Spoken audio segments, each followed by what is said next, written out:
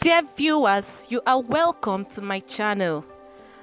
Recently, everyone has been alert about the new and popular virus, coronavirus. People are listening, browsing, doing everything possible to get information about that virus. And then recently, there was a picture of a young man that was said to be the driver that drove the Italian man who came into Lagos with the coronavirus here in Nigeria. And then recently, the young man has spoken for himself and the truth has been revealed.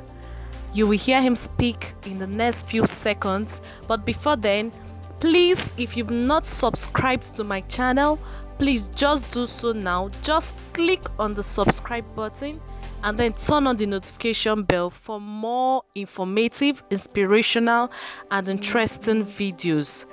Listen to the young man and hear what he has to say. Spreading the rumor that I am the cab driver who drove that white man from Italy to the state that has coronavirus. I want to let the public know today that it's not me.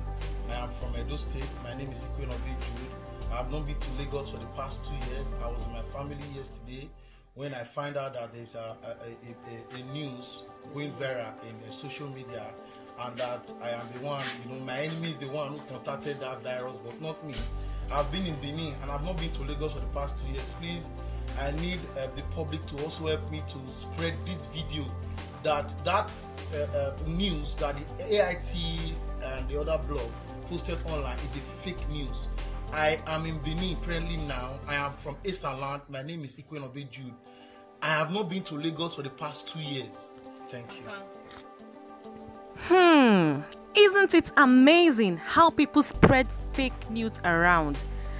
Well, you've all heard from the young man, and he said he is not the person that drove the Italian man, and he hasn't even been in Lagos for the past 2 years.